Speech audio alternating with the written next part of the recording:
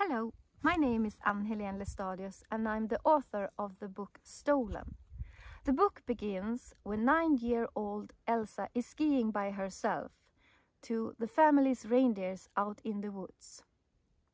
There she sees a man with a knife in his hand. He has killed one of their reindeers and he threatens her to silence. This is the beginning of a story about a hatred against the Sami people, about reindeers that are being killed and the police that are unwilling to investigate. I'm a Sami myself and I've been following the reindeer herders for many years, and the book is based on true stories. It's a story about desperation, conflicts between people in small villages in the north of Sweden, but it's also a story about the love for the reindeers and the nature.